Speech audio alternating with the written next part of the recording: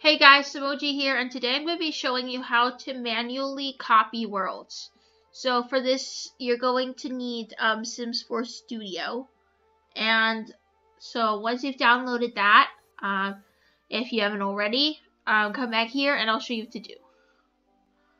Alright, so the first thing you do is you pick out which world you're going to copy. For the purpose of this tutorial, I'm going to choose Del Sol Valley because it's a small world. So the first thing you need to do is you need to evict all of the households from the world you want to copy. So we're going to go in here and we're going to evict all of these households from Del Sol Valley. This is very important because if you don't do this, it can corrupt your game. Then the next thing you're going to want to do is save this as a backup file. So I'm just going to call it tutorial. And this is my test save anyway, so I don't really care if anything happens to it. But if it's like a save that you're really attached to, you should definitely make a backup.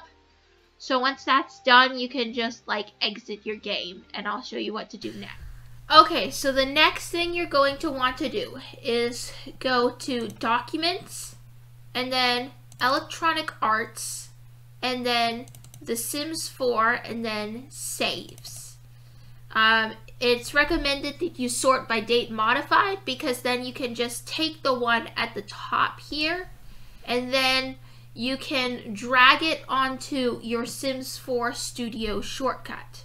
So you just go like this, and then it will open up your file in the Sims 4 Studio. Okay, so the next thing you're going to want to do is find this file on the side here that says Save Game Data. It's easier if you sort by type because then it'll be in alphabetical order. So once you found Save Game Data, go over here to Neighborhoods. You're going to have to scroll down a bit and click Edit Items. So then you have to find the world that you want to make a copy of. In this case, we're going to be editing Del Sol Valley, and then press Copy.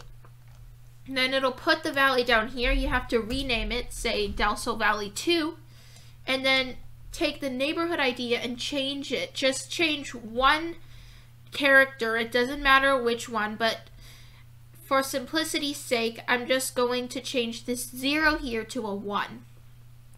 Then highlight the neighborhood ID and copy it, and then press save.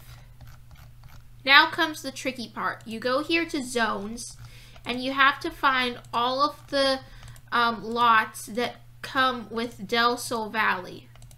So this may take a while, but you can just kind of skip through like this until you find one that you recognize. So here we have Uplands Place, which comes from Del Sol Valley. So what I'm going to do is take all of the lots from Del Sol Valley, which you can see here. So what I'm going to do with them is I'm going to take them all, and I'm going to press copy. And then it copies them down here. So now what you have to do is go to the neighborhood ID, not the zone ID, and paste in your new ID. Or if you want to, you can just change the 0s to 1s, but I find it easier to do it this way. So you just have to do it for all of the lots in the neighborhood. And then once you're done, you can move on to the next step. Okay, so once you're done, you have to go down here to the zone ID, and you have to change this 0 to a 1. So just go and change all of the 0s to 1s like so. And then once you're done with that, then the hard part is over, and it's pretty easy from then on. So once you're done, you click Save, and then you go back up here to Neighborhoods and click Edit Items, and then you have to go find your Del Sol Valley 2 or whatever neighborhood world you chose to clone. then you go to lots and click edit items. So then all of the lots will show up here, and all you have to do is once again just change this 0 to a 1. Alright, so I'm just about finished, and now once you're done, what you do is you click save, and then you click save again, and then you go down here and you click this save button, and then it'll say your package has been saved, and once you see that, then the neighborhood has been cloned.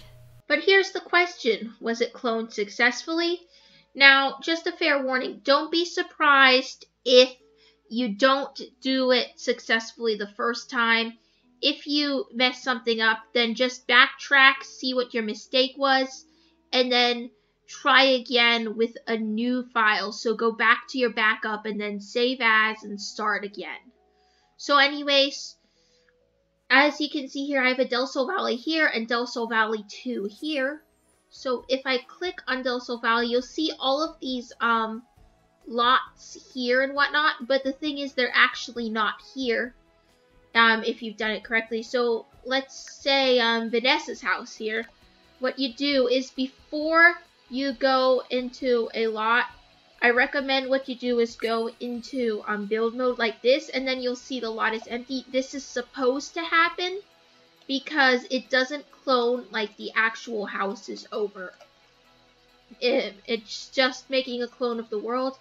And then that way it's actually a good thing because then you can put in like different houses and it'll be almost like you have a second world. So then I recommend you do that for all of the lots in the neighborhood just so you can get like a better idea of like what the neighborhood looks like, because it still keeps the old thumbnails. So all you have to do is just go into build mode and then back into the manage worlds, and then it'll update the thumbnail accordingly. And anyways, if you see that there's no signs of corruption or anything, then you can simply just go into your manage households here and you can find the Sims that used to live here and move them back in. So in this case, I'm gonna go and find, they might be under, no. Alright, so look, here's Vanessa. We'll move her back into her old lot. And here's something actually to note. If you move a Sim in, then the other Del Sol Valley will temporarily turn into a Del Sol Valley 2 as well, or whatever. Basically, it'll like, kind of, they'll get linked and be like the same, but it's easy to fix. All you have to do is press play with the household. So in this case, I'm going to enter Vanessa's household and then go back to manage worlds. And then you'll see that once I get back to manage worlds, then the problem will be solved, and see, it's already back to what it used to be. So anyways, I hope that you enjoyed this tutorial, that you found it very informative, and let me know if you have any questions. Just ask in the comment section, and yeah, I'll see you in the next video. Bye!